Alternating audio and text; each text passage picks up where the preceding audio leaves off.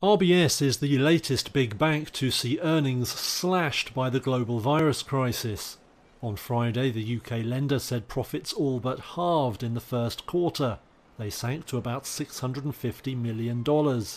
That as the bank set aside $1 billion to cover an expected surge in bad loans. For all that, it still beat forecasts.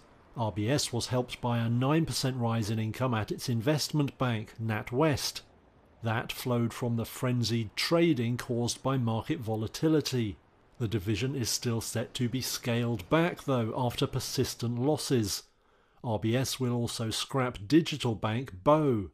It has attracted just 11,000 customers following a launch in November. Britain's four biggest lenders, RBS, Barclays, HSBC and Lloyds, have now set aside over $8 billion to cover loan defaults.